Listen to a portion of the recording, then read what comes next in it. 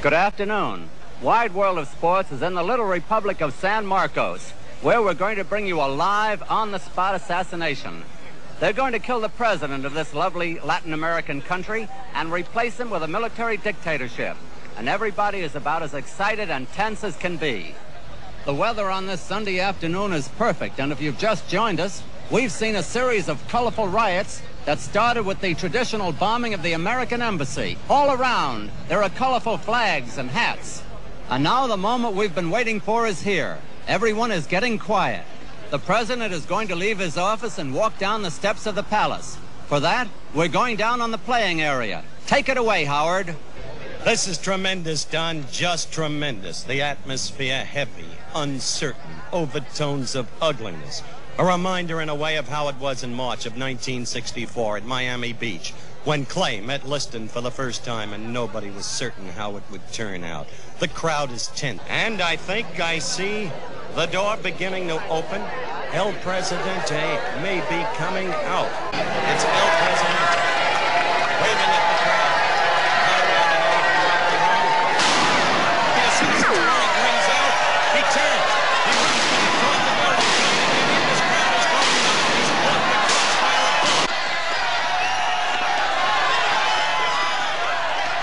It's over. It's all over for El Presidente. This reporter is going to get to him, if he can, through this mob for one last word before he expires. Here we are.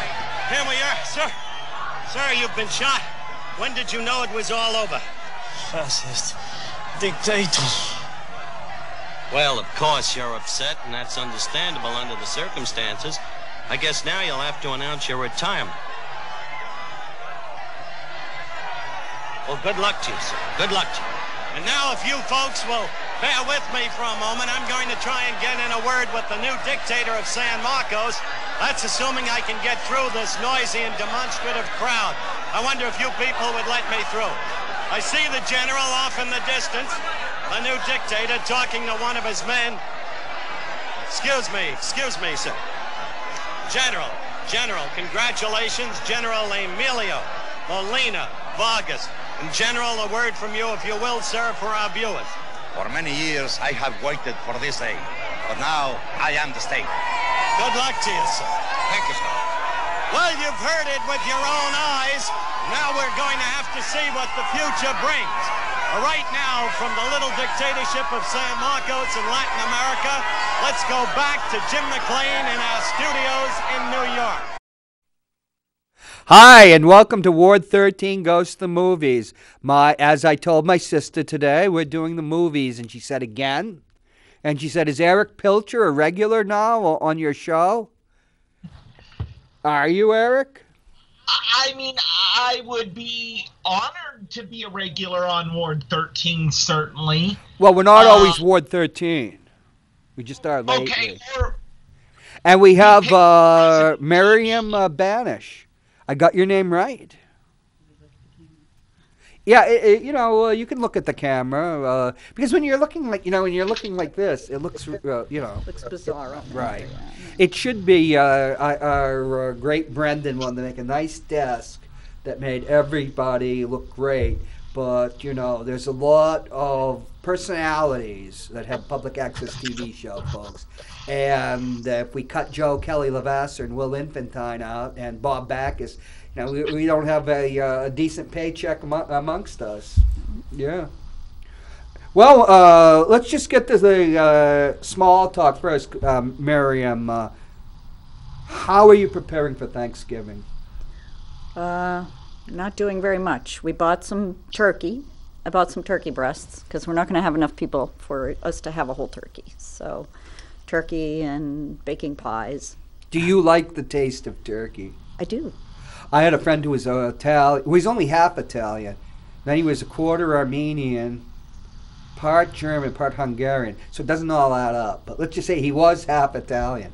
And, he always said turkey had no flavor, which, I'm basically your Anglo-Celtic person. My mother, who was of Irish descent, when we had spaghetti, it was with Campbell's tomato soup. So, so to me, turkey is just delicious. I am not a foodie. I love turkey. I'm not really a foodie either. Turkey has that great habit, too, of just knocking you out after you eat a lot. Tryptophan. What? Yeah, you're probably going to have. I know, Eric. You're in Iowa. What you do is you have the 55-gallon drum from the refinery filled with, cast-off oil from every fast food joint on the Golden Mile in Iowa City, wherever you are, and you stuff a duck that you shot in the morning into a turkey you shot yesterday inside a small, what do they call a shoat, a small pig? And then you throw it in there with the Twinkies and fire it up for a good Thanksgiving. Isn't that the way What it is is in that Iowa? called? It's not turducken, because if you. Well, this has got a pig, This is way too. past that. Yeah, This we've is gone way pork past turducken. turducken. Is that what you were? What are you going to have?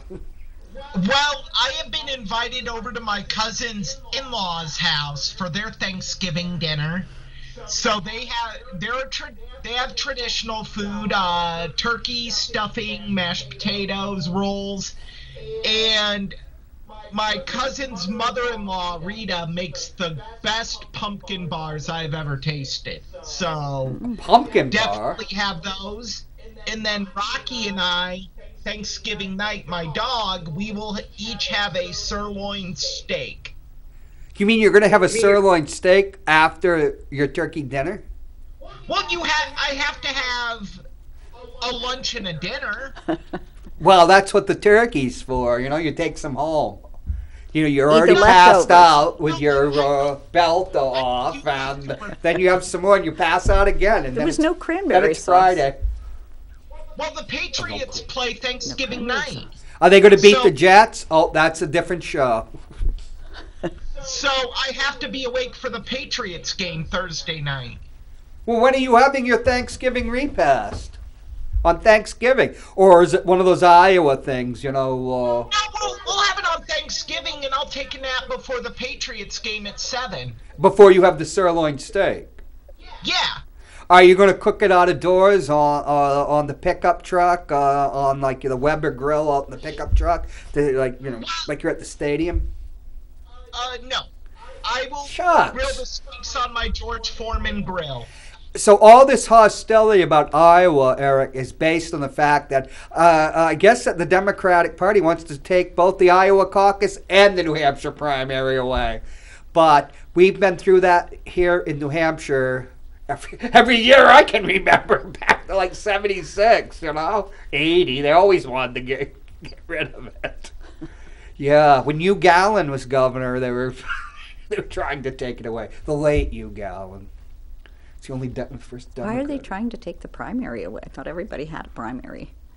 Well, no, people would rather, a lot of states would want to be the first primary. And we're the first primary. Right, Or- we really screwed up last time, Usually, up until Bill Clinton in 92, from 52 through 88, everybody that won president won the New Hampshire primary. Oh.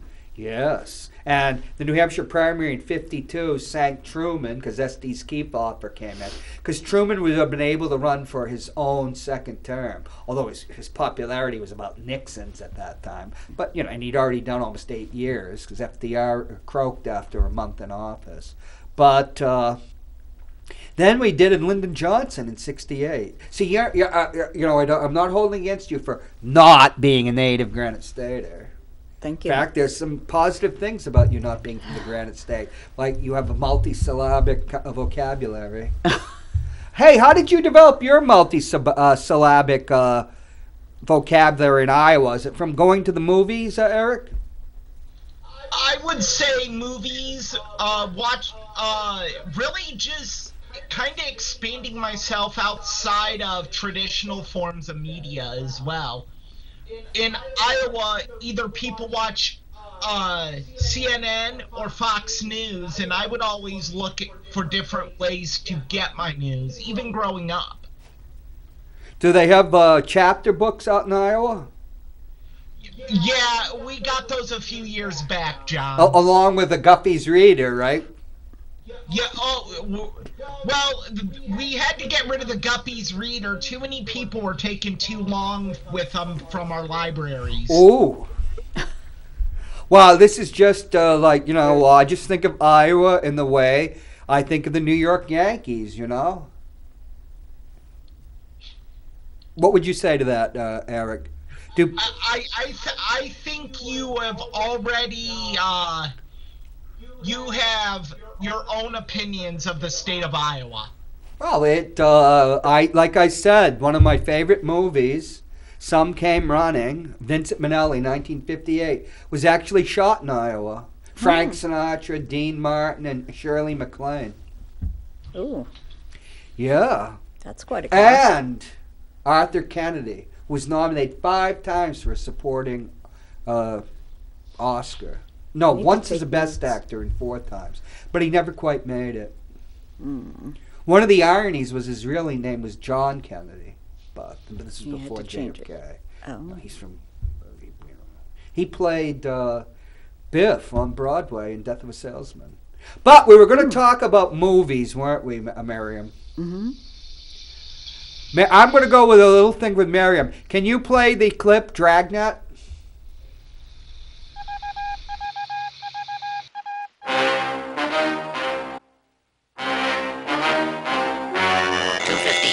Policewoman Miller brought the female suspect, Camille Gerhardt, from her jail cell to Chief Snotty's office. You got a lot of nerve waking me up in the middle of the night like this. These are Los Angeles police officers. They want to ask you a few questions. It's our duty to inform you that you have the right... Answer or not answer, get me a lawyer. I know the whole scam. You got a cigarette? You old enough to smoke? I'm old enough to do anything, including clam up.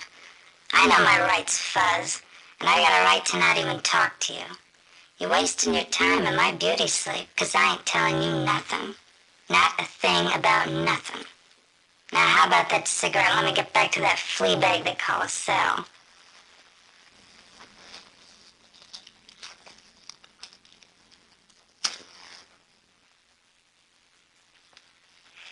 You got nice eyes.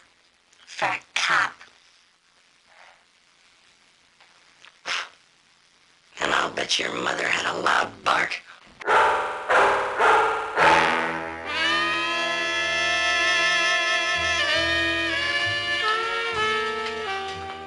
Miriam, I knew you were a winner as a guest when you said that you watched Dragnet on WeTV?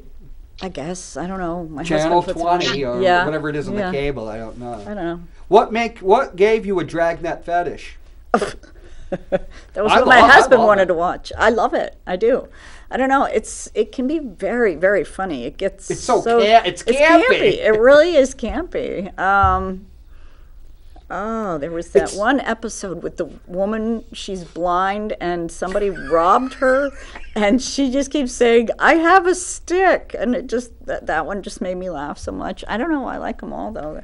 Well, if you watch the old Dragnets, which are in black and white, they're very gritty, and they're really, it ends with like, one of the ones was, Ma's disappeared. We haven't heard from her for 3 months.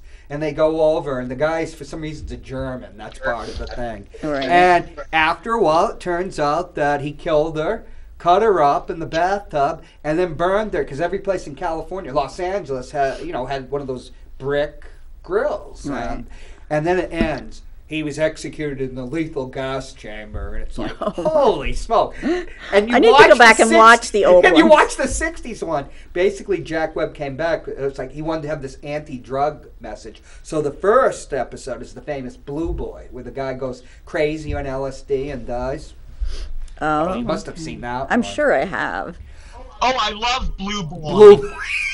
That's so It's much not the fun. same as the one where the kid, What? where the parents are like all drugged up and the kid dies in the bathtub. That's one of the best ones where, remember, the father turns them in because they're smoking marijuana.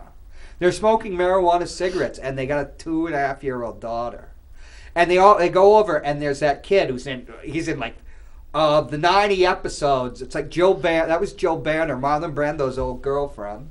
And she's in like 10 episodes. Everybody's like recycled. And all you have to do is watch like a month, like which would be like 4 episodes, and they're all back, Oh yeah. But when they finally get the warrant to go in, for the child protection, and I think that pretty in the '60s way with the hair and everything, policewoman that Joe never dates. I think they were going to go over to the Bill Gannon, the Gannons once, but never made it. Because I think that Joe had to shoot somebody or somebody at the laundromat. Oh, right. I remember that one. But they go, and then, oh my God, where's little Sally? And then they run in the bathtub, and she's drowned. The funny thing is, ironically, like a couple months ago, that actually happened. Oh, yeah. Somewhere in America, the tot drowned because the parents are a mess. Yeah, but not on marijuana. They were like on crack, not crack. What's it, meth though? Crystal meth. Yeah, probably. So, are you a Dragnet fan, Erich? Absolutely, I love Dragnet. For me, it's the hard-boiled dialogue that Joe Friday has. It's very John, I love film noir. It's very noirish. So, of course I love it. The thing is, though, is Joe Friday looks like he's got a stick up his ass all the time. You know how he walks like that? Dun, dun, dun. And in the 50s, he's thin and he's wiry, so he looks like... But now he's kind of fat because between the two series, he was the head of like one of the Universal Studios for a bit, and they kicked him out. He made a bunch of movies, and he was always associated with jazz, in the 50s and that. He actually, if we only had it, he did a cover of... that great Trial in a Little Tenderness. Huh. If your woman's weary, try a little tenderness. In that inimitable voice. And it's like he's just talking his way through it. And it was on Golden Throats, the first volume. I wish we had it right now. That's hysterical. But yeah, it's so campy. It's just beyond belief. And they always do things to have Bill aggravating him. Right. You need to eat this. You need to eat that. You should settle down. Have you ever done this? He's always sort of criticizing Joe's life, and Joe is just not into it. Right. Needling him.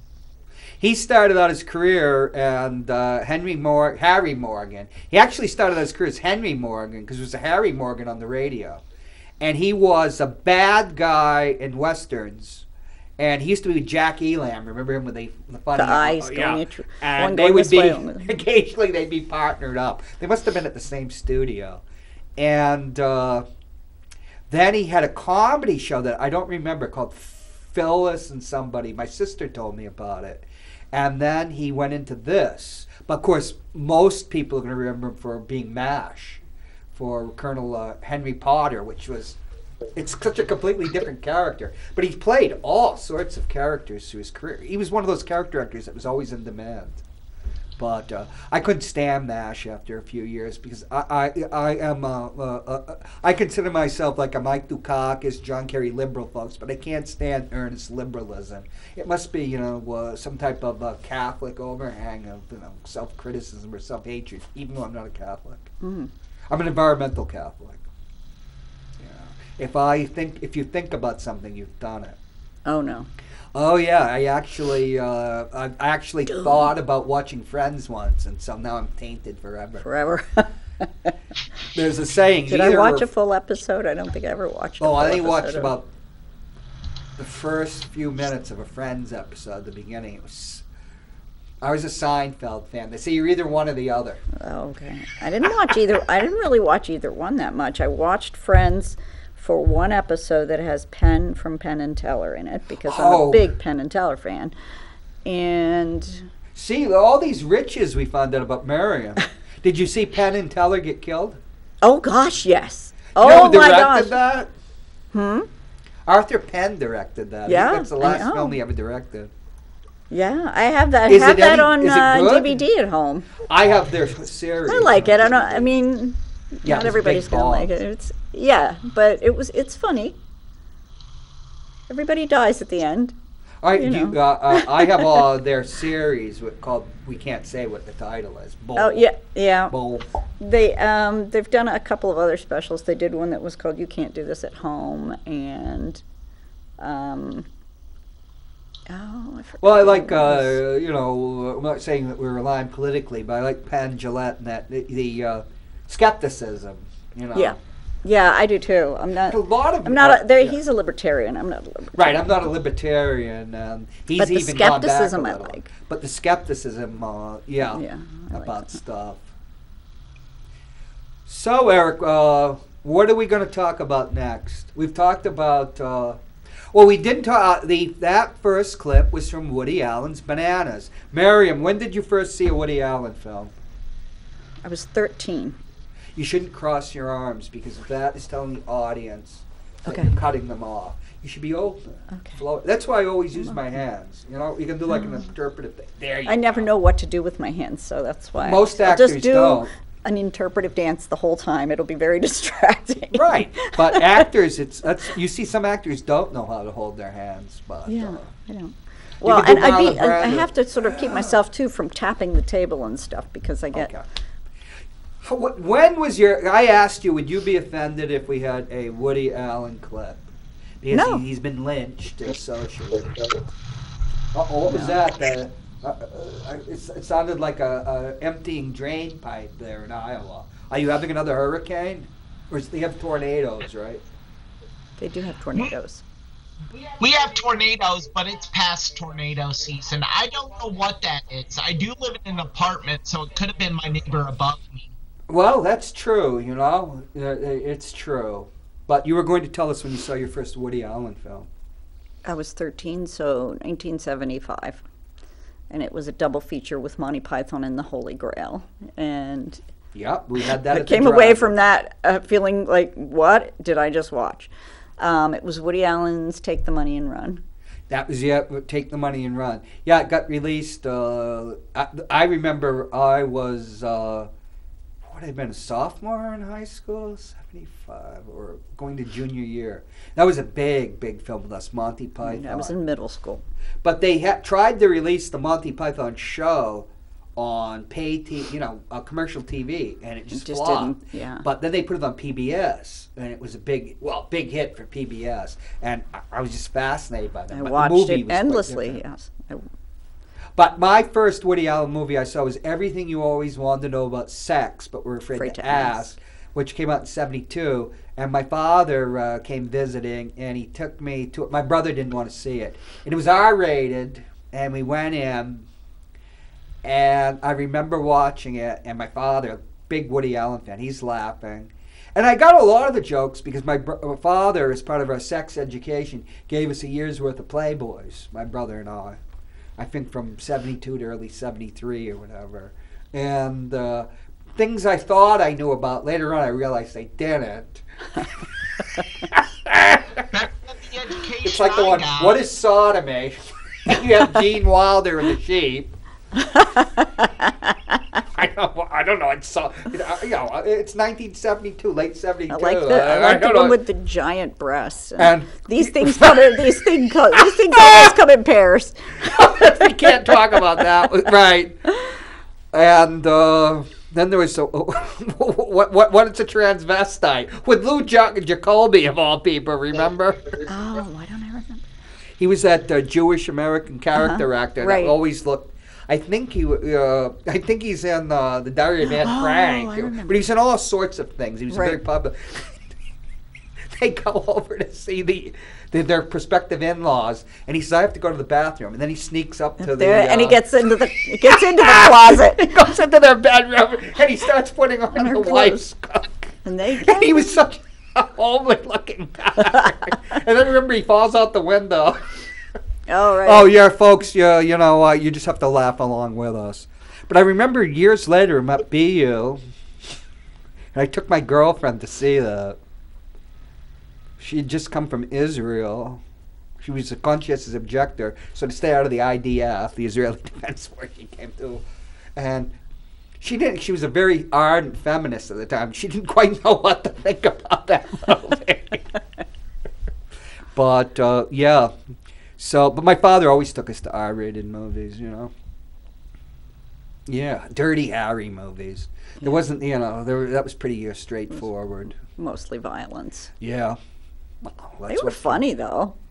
Dirty Harry? There were funny moments in it. The first Dirty Harry film is a classic, but that's because it's directed by Don Siegel. And you know the irony, Erich, was Don Siegel was always considered a liberal filmmaker. He had made the original Invasion of the Body Snatchers, but everybody was, Pauline Kael, the famous critic, said, "Oh, this is a fascist film." He also directed The Killers. Right, which was a TV movie, but it was too violent. That was Ronald Reagan's last role as an actor. It was too violent, so they released it in the theater. What? I love his version of The Killers. I think it's brilliant. Well, nobody's actually made a movie of the actual killers, the short story by Hemingway. They just take the title and just one make plot whatever thread. they want. Right. Oh, but the original Killers that introduced Burt Lancaster in '46 is a masterpiece. And that wasn't her first movie. Ava Gardner, when she was young, what a beauty. But she got done in by alcoholism. The 1946 version is really good as well. I just like the Don Siegel version. Yeah. And but in the 46 version, you have William Conrad as one of the killers, who was Cannon. Oh, see, you know what? I was sitting in the kitchen, and my sister was watching TV. It was like, and I heard, and I'm listening. It says, "I bet she's watching Quincy." And sure enough, she was. And I didn't even hear Jack Klugman. It's just the way you're so used to these shows that you grew up with. Yeah. Yeah. Oh, yeah, we watched every one of those, I'm sure. Well, it's been a long time, so I don't even remember. I remember one. There's one episode I remember where somebody got bubonic plague.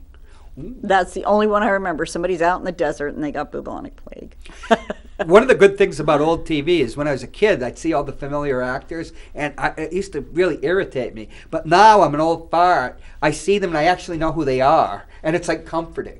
Yeah, I get it. I get that. It's like, oh my God, the physician that killed the baby with the forceps, and Quincy's racing against time to get a restraining order. That's John Denner. If you know who John Denner is. I don't. He was in, if you saw him, you'd know him. But we only have a half hour. I brought in the Woody Allen about satire.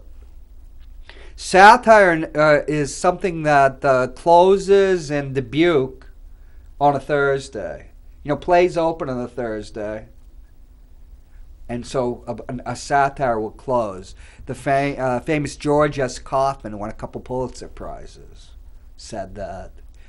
Do you want to talk? You did a excellent review of Stanley Kubrick's film. Do you want to talk talk about the movie that you reviewed? Dr. Strangelove, or How I Learned to Stop Worrying and Love the Bomb. Excellent piece of satire. I would probably have to agree with Roger Ebert. I am too clever.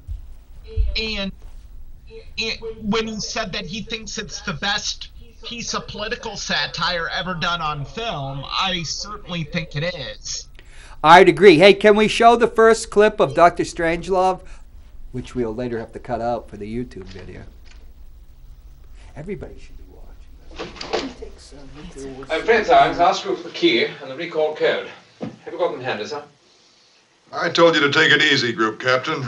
There's nothing anybody can do about this thing now. I'm the only person who knows the three-letter code group. Then I must insist, sir, that you give them to me.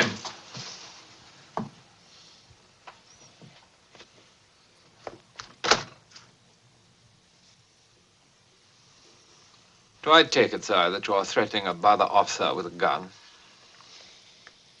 Mandrake, I suppose it never occurred to you that while we're chatting here so enjoyably, a decision is being made by the President and the Joint Chiefs in the war room at the Pentagon.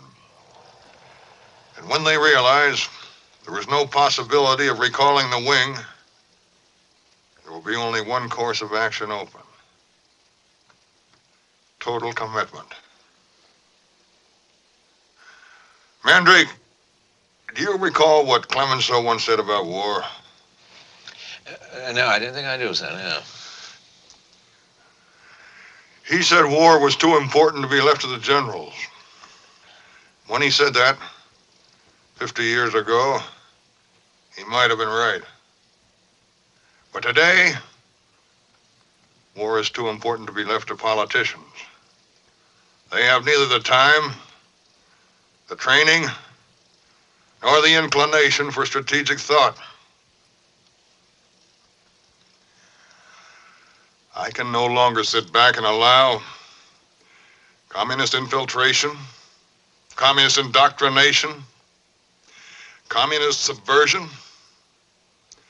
and the international communist conspiracy to sap and impurify all of our precious bodily fluids. Eric, I grew up, I was born in late 59, and I was pretty conscious since, I think since my 4th birthday in late 1963. My sister says anybody can find your birthday online. What? Eric is frozen. Eric froze. Eric, you froze. What do we do? I X him out?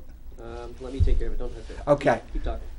And I wanted to say, Eric, there were actually people talking about that stuff, how fluoride was going to destroy America, like the John Birches and that.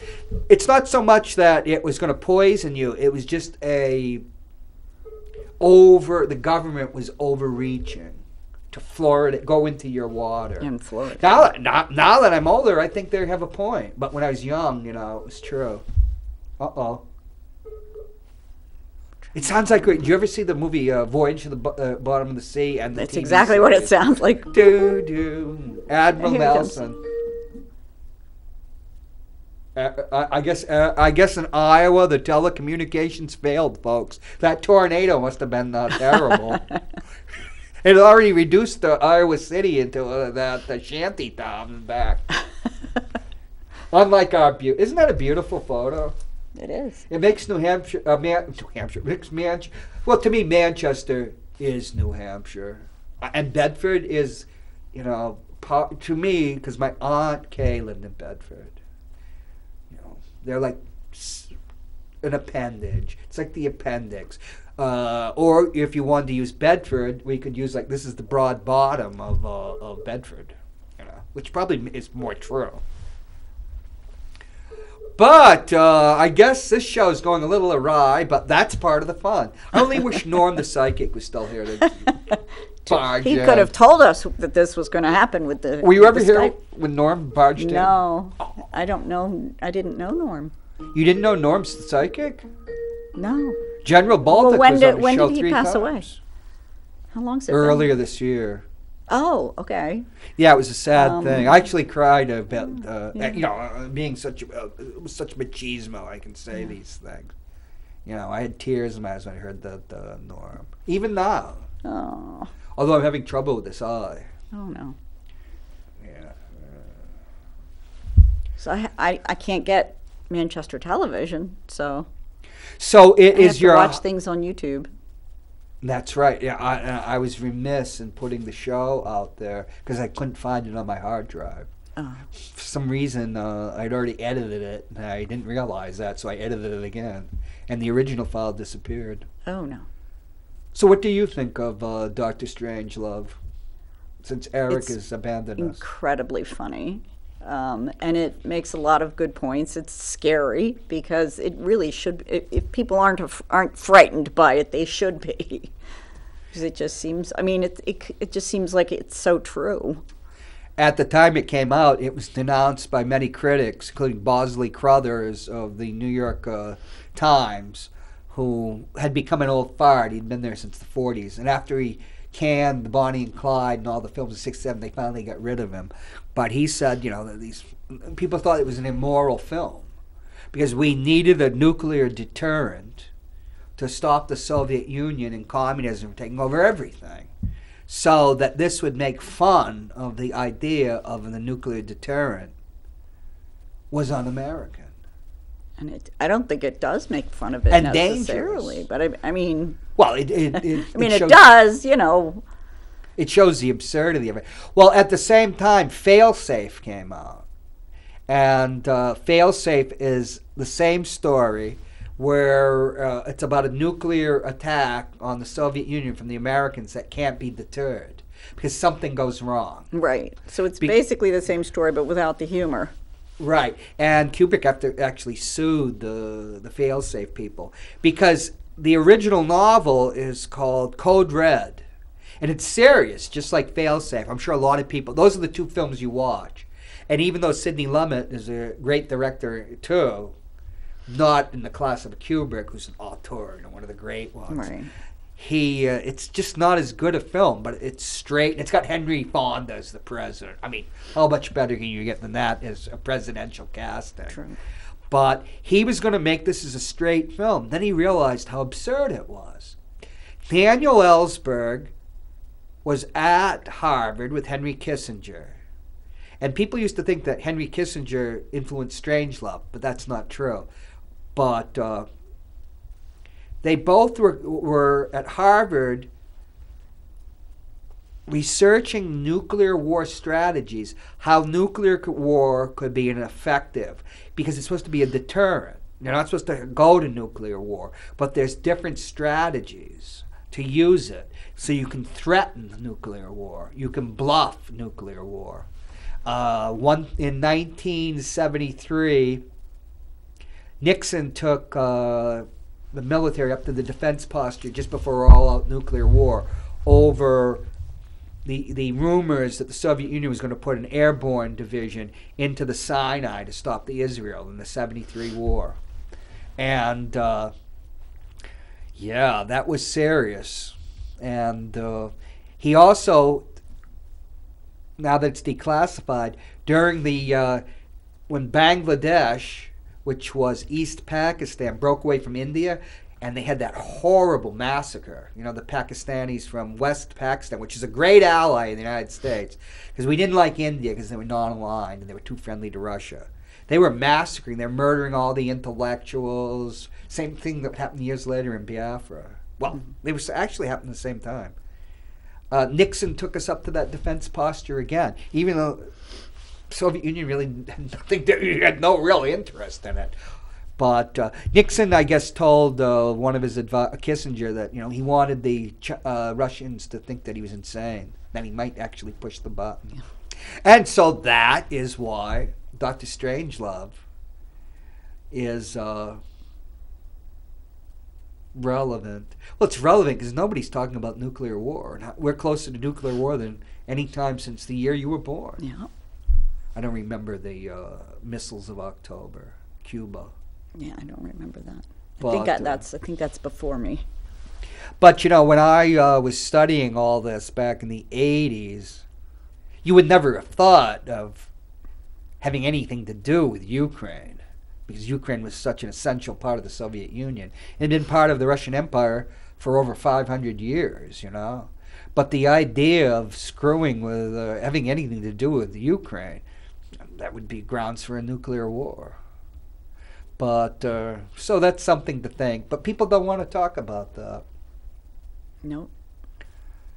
Because, Matt Condon says, it's not going to happen. I hope he's right. Well, it's been a long time. Back in this movie was made in 1963. It was only 18 years Hiroshima was bombed. But nobody's used nuclear weapons since. That's good. Yeah, but see, we're not being in the movies anymore. It's as Harry Truman said, he didn't use them in Korea because he wanted to stop the war. But okay, we'll go back if we ever get Erich back. But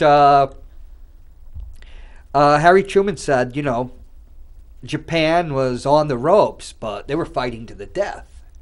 So you drop the bombs. They drop one bomb, they're still not surrendering. Then they drop another bomb, then they take another 5 days to surrender. But said it wouldn't have happened in Korea. But you see, then there's tactical nukes. How do you, there's volumes and volumes and volumes of research. And Henry Kissinger and Daniel Ellsberg, who's famous for the Pentagon Papers, because he worked for the Rand Corporation afterwards. If you're of a certain generation, the Rand Corporation was like the SS, during the Vietnam War, because they did all the research into the war. As Daniel Ellsberg said, in 1967, the Secretary of Defense, Robert McNamara, after going in Saigon, told him the war was lost already. But they were still saying to the press that the war was won. So that's when the Viet Cong launched the Tet Offensive in the end of January of 1968, when they were telling the war was won, while they know it's lost. The Viet Cong got right into breach the U.S. Embassy. I mean, it was a strategic and tactical defeat for them, but psychologically it was a blow to the United States, because you have Walter Cronkite, who was the #1 newsman, saying that we'd been lied to.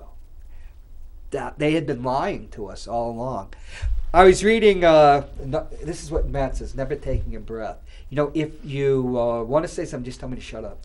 I'm just listening. I'm trying to learn, because I don't know all of these things. But General Wesley Clark, I was reading his book. He was the Supreme Allied Commander. We were in Serbia, Kosovo, and that, which I had family members in that. Said you always have to project that you're winning, or you will lose the public and political backing for the war you have to do. So there really wasn't much choice for them to... Well, you notice in Ukraine, every week, the Ukrainians are winning, and Russia's close to collapsing. Then Russia's not, and they need more money. And then it's like if you read 1984, they're always at war with West Asia or Eurasia. But they flip around. And they're always ready to be defeated. And then suddenly they have this massive victory. But Orwell's just talking about what's propaganda. Propaganda is a word that got a very negative connotation after World War II because of Hitler and Goebbels. Right. Propaganda is just, a type of communications, hey, hooray for our side. Vote for me. It's propaganda. It's all propaganda, yeah. But the first casualty of any war is the truth. That's a maxim.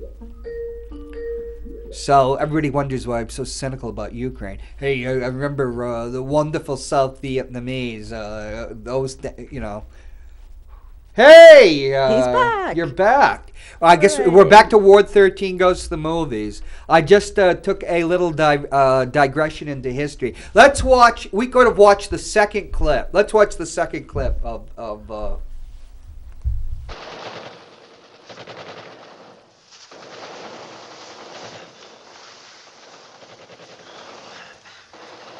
Mandrake. Yes, Dad? Have you ever seen a commie drink a glass of water? Well, yeah, I can't say I have, Jack. Vodka. That's what they drink, isn't it? Never water? Well, I believe that's what they drink, Jack, yes. On no account will a commie ever drink water, and not without good reason. Oh, yes. I can't quite see what you're getting at, Jack. Water. That's what I'm getting at, water. Mandrake, water is the source of all life. 7/10 of this Earth's surface is water. Why, do you realize that 70% of you is water? Oh, Lord. And as human beings, you and I need fresh, pure water to replenish our precious bodily fluids. Yes. Are you beginning to understand? Yes. Mandrake. Mandrake, have you never wondered why I drink only distilled water or rainwater and only pure grain alcohol? Well, it did occur to me, Jack, yes. Have you ever heard of a thing called fluoridation? Fluoridation of water? Yes, I have heard of that, Jack, yes. Yes. Well, do you know what it is? No, I don't know what it is now. Do you realize that fluoridation is the most monstrously conceived and dangerous communist plot we have ever had to face?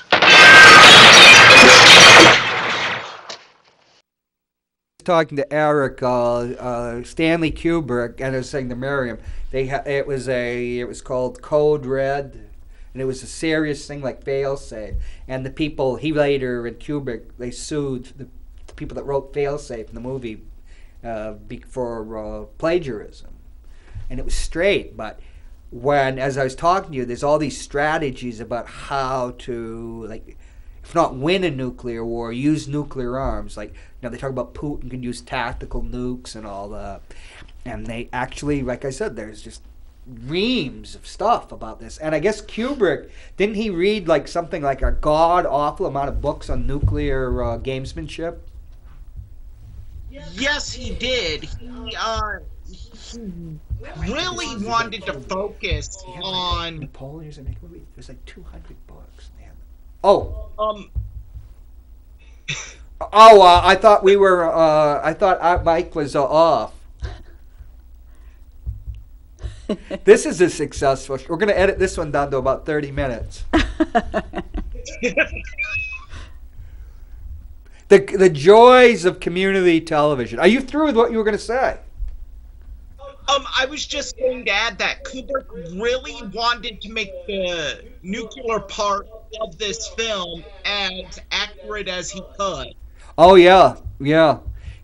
But he, after reading about nuclear gamesmanship, because there's the Ellsberg paradox, it has to do with marbles, these, and Kissinger was part of that too, of how to use nuclear weapons as a diplomatic tool and how to adapt your diplomacy to nuclear war. He said this is just utterly absurd.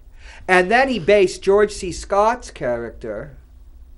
That's General Turgidson, right?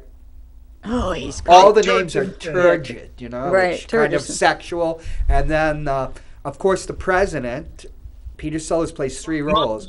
Muffley Merkin. Muffley. Yeah. American. Doesn't sound very powerful. Well, the Merkin is actually a piece of like a toupee for the pubic region. If you lost your pubic hair to like scarlet fever or something. Or, during the Burt Reynolds period, you could get a Merkin and put it on your chest. But, somebody just posted a thing on Facebook about Merkins. It was an ad. Was that me? Was that you? Yeah, that I don't know. Me. Somebody did. Well, we always. So I knew what it was. Or Matt Connaughton is very hirsute, which means hairy, and he had a going business with the, selling Merkins made from his own bodily hair. That's when you're a Yeti, you can get away with these things, Just don't call him a Sasquatch. Erich, any more remarks about Stanley Kubrick's Dr. Strangelove? And you could tell the audience where they could find your review. All right. Interestingly enough, Peter Sellers was actually supposed to play the Slim Pickens role as well. He was supposed to do 4 roles in the movie. Yes, we already talked about that off camera. We might have talked about it on camera. I think we talked about it on camera while the tornado took you away, Dorothy. Slim Pickens was great, though. I'm glad that he was in that. Well, James Earl Jones and George C. Scott were hired because George C. Scott was playing The Merchant of Venice, and he saw James Earl Jones, who later became a great actor himself, honorary Oscar winner, and James Earl Jones came from a theatrical family, African American. His father was an actor who appears famously in The Sting, who's Robert Redford's mentor in the movie. And when he met Slim Pickens, he thought this was his character, and he asked somebody, "When does he break character?" He says, "No, that's him. That's just him." Yeah. There's a room. He's that character in every movie he was in. He was in Blazing Saddles, and it was exactly the same thing. Oh yeah, but he was completely reliable for that. He's great in Blazing Saddles. But he had been in Marlon Brando's only directorial movie, One-Eyed Jacks. So everybody, the generation of actors after Brando, Brando is like God to them. So he asked Slim Pickens, what was Marlon Brando like? And he said, "Well, I'll tell you, Buddy is white to me." And then, what did he say? That he's white to you? But that's a deep Southernism, He's white to me. He's, he's good. He's good. Being a white man, Right. And he says, this is a guy, he was a Texas rodeo cowboy. He and Ben Johnson, who won an Oscar for The Last Picture Show, they were so good with horses, they're invaluable, that, Slim Pickens, when you watch him, his first scene, when he comes into the scene in Blazing Saddles, he can stop that horse on a dime into a tight shot, so you don't blow the shot, And they were great horsemen. Then they realized, these guys are, like natural characters. Because Sam Peckinpah used Slim Pickens a lot, didn't he, Erich? Yes, he did. Sam Peckinpah used him very frequently. I'm trying to think how many movies he was in. Oh, him and L.Q. Jones. He's in most of the Westerns. I just think we should do a review. One of my favorite movies is Pat Garrett and Billy the Kid. One of my favorite Westerns, as well as Peckinpah films, I don't know if you'd call it a Western per se. I do, certainly, is Bring Me the Head of Alfredo Garcia. Oh, that's one of my brother's favorite movies. He says, how can you not love a movie where a guy is talking to a severed head in the passenger side seat of his car? and really. Okay, I need to see this one. And it's I haven't seen brilliant. What did you say? It's brilliant. It's such an amazing film, and it encompasses so many different genres. I'm gonna watch a few before. And Warren Oates is great. You know that Warren Oates is imitating Sam Peckinpah, they say. I did not know that. Yeah. And that's another character actor that he loved, was, although he's not in that many movies, was Gig Young, who was Elizabeth Montgomery's first husband. Terrible alcoholic who later killed himself and his wife, Oh, my. But Gig Young was supposed to had the role in Blazing Saddles, played by, of the kid, played by Gene Wilder. But he had the DTs the first day on the set, so they had to fire him. And then Gene Wilder says, what about me? And memorably cast in there. But somebody like a Slim Pickens and Ben Johnson, they were just like cowboys. But then like John Ford liked Ben Johnson. And eventually then you got the late Peter Bogdanovich, put him in a role and he won an Oscar. But we're running out of time, Erich. We're not going to get to talk about Casino any. Miriam, why don't you tell us what's going on in Miriam's world? Working, mostly. I don't know. You're working for that satanic school system that's promoting the castration of young children. No, thank you. I'm working for a school, yes. I work with kids who need extra support. That's pretty much what I do. Is that a fulfilling job? It is. I love it. Whenever a kid makes any kind of progress at all, I think it's really exciting. And I don't know, they seem to need some things that I just really know how to do. I mean, like there's computer stuff that I'm having to do. Normally it's done maybe by a speech language pathologist, but I figured out how to program a thing, and I mean, it's all kinds of stuff. So these are children with disabilities. Yes. And then they get they're written up. I'm saying written up. That's an army term. But you develop a plan of how to help them with the disabilities, right, so they can they cope with the disability and they can learn. Right. IEP. Right. Individualized education program. That would be something interesting to talk about in the future. Yeah, that's true. I've been on both sides of the table with that. I've worked with kids who have IEPs. My son had an IEP. Yeah. So, I'm not great with them, but I kind of have a sense of. Well, it's very frustrating to a lot of parents that really don't know about it. And many are just when you find out your child does have a disability, because there's so many types of disability. Like, I found out, they didn't find out till I was at Defense Language Institute, I was dyslexic. Mm-hmm. Which, trying to figure out what to do once you figure out what the disability is. Right. And sometimes they're not sure what it is, and maybe it's more than one thing. Is there, since we're still Ward 13 goes to movies, do any of your kids use movie therapy? No. There was PhD psychologist that came up with movie therapy, and I actually have a book by him that has nothing to do with the movie therapy, but I think he was the only movie therapist. Erich, have you used the movies as therapy? I've never heard of it.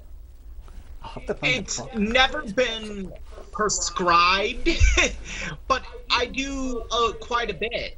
As someone who does suffer from depression and anxiety, if I just need to get away. Erich, it was nice to have you on. We're back. Oh, you're back. Now we have to go back to Ward. We're shifting between Ward 13 and the normal Ward 13. I'm going to call the show Justing Pilot the next time you come. Say that again? Justing Pilot. Justing Pilot? Oh, yes. That's a book by Aldous Huxley, by the way. Oh, okay. What is truth? A justing pilot asked, but didn't stay for the answer. That's from On Truth by Francis Bacon. We got into a lot of trouble in Elizabeth I's court. The first Elizabeth I. Right. Yeah. Any last words, Erich, before you get sucked into a water spout? I'm sorry, everyone, for the tech difficulties today. Well, that's why they created the editing suite on Apple.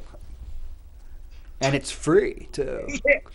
Well, don't scald yourself when you're putting that, the pork turducklet into the 55-gallon drum. Pig ducking. I'll try it's that, a pig ducking. John. You'll see Miriam and I are going on the Matt Connaughton show where I vowed to take an oath of silence. And I'm taking bets on that. Does it mean I'm going to be forced to speak? Erich, we will be doing a show soon about the sports betting and the lobbyists that are pushing it at universities. And I'm sure they're pushing it in the state of Iowa right now, like they did it in Kansas. It's a shocking. For now, it's legal.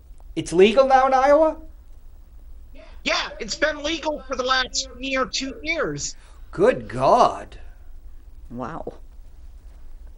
We're still. I think we should go to Ward 13. Goes I take wild. advantage every Saturday. You are a bettor? Yes. Would Christ put a bet on the Patriots? You really got to think about that one.